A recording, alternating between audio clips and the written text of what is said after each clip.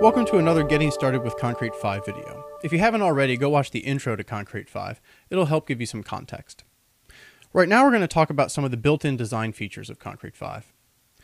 We originally intended Concrete5 to be used by agencies to design and deliver great websites to clients that would then go manage them for years without much help. But there's a lot of ways you can design your own site if you've just got some DIY energy and you want to spend a little bit of time seeing what you can do. So we'll start from the bottom up. You can put the page in edit mode and click design on any block in the page. And from there you can try to override the styles in that block. Now, a lot of the options that you have here may or may not work depending on the type of block and the type of template that you're using. But let's just see if we can change the text type and make it really big so it's obvious what we're doing. There, you can see we changed the type size to be 44 pixels instead of 12, and now that's huge. So you can do inline designs, and you can apply those designs to blocks or the entire area that a block goes in. And you can kind of make blocks of colors and put borders around things and do that way.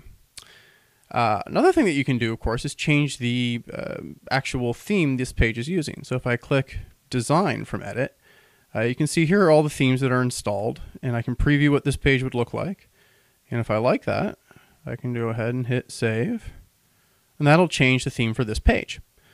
So now any pages I make underneath this page will use this theme, but the rest of the site will have whatever theme settings on those pages it had.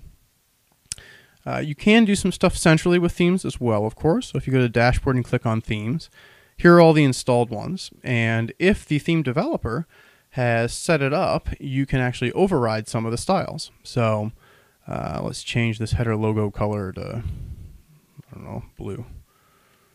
We can say OK, give us a little preview. We change the background, make it more clear what we're doing. Yeah, that looks great. Hit save. Now we've customized that theme, and if we want to jump back over to pages and themes and activate it, this will apply that theme to every page in our site. So when we come back and hit reload, there you go. There are changes that we just made. Also, of course, you can browse our marketplace of themes. Just hit get more themes, and if you've connected to the community, you'll be able to get always changing rotation of exciting new themes. Some of them free, some of them cost something, but always you can just download, it'll add it to your project page, automatically put it on your own website for you, and with just a couple of clicks, you can have a completely new theme on your website. And we can apply it to every page here.